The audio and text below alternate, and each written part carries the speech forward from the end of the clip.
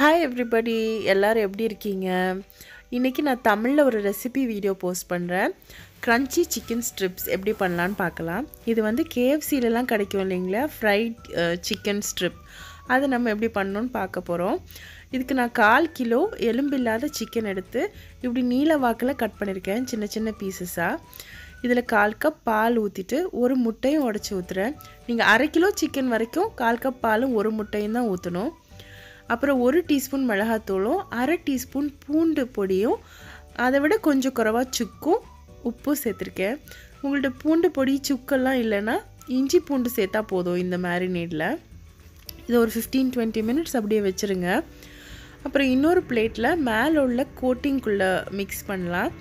இதில் 1/2 கப் மைதாவும் இன்னும் கொஞ்சம் பூண்டு பொடியும் ஒரு 1/2 டீஸ்பூன் மிளகுத்தூளும் உப்பும் சேர்த்துருக்கேன். இதுலேயும் பூண்டு பொடி போடலைன்னா பிரச்சனை இல்லை, வெறும் மைதாவும் உப்பும் மிளகும் போதும். இப்போ எண்ணெயை காய வச்சுட்டு மேரினேட் பண்ணி வச்சுருக்க சிக்கன் எடுத்து இந்த மாவில் நல்லா பிரட்டி எடுத்துருங்க. இந்த மாவில் போட்டு எடுத்ததுக்கப்புறமா சிக்கன் வெள்ளை கலரில் தான் இருக்கணும், மாவு தான் நம்ம கையில் தட்டணும். ஈரப்பதத்தோடு இருந்துச்சுன்னா சிக்கன் அந்த மேலே உள்ள கோட்டிங் உறிஞ்சு வர மாதிரி இருக்கும்.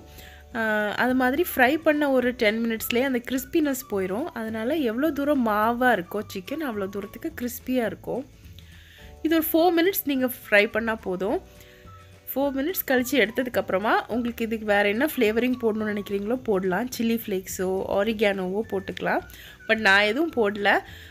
சின்ன பசங்களுக்கு கொடுக்குறதா இருந்தால் நீங்கள் உங்களுடைய காரம் லெவலை கம்மி பண்ணிக்கோங்க. இதில் 1 டீஸ்பூன் மிளகாத்தூளுக்கு பதிலாக கம்மியாக போடுங்க.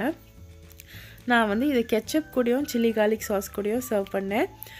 கண்டிப்பாக இந்த ரெசிபியை ட்ரை பண்ணி பாருங்கள் ஃப்ரெண்ட்ஸ். உங்களுக்கு பிடிச்சிருந்துச்சுன்னா கண்டிப்பாக லைக் பண்ணுங்கள். என் சேனலுக்கு நீங்கள் இதுவரை சப்ஸ்கிரைப் பண்ணலைன்னா சப்ஸ்கிரைப் பண்ணுங்கள். பாய்.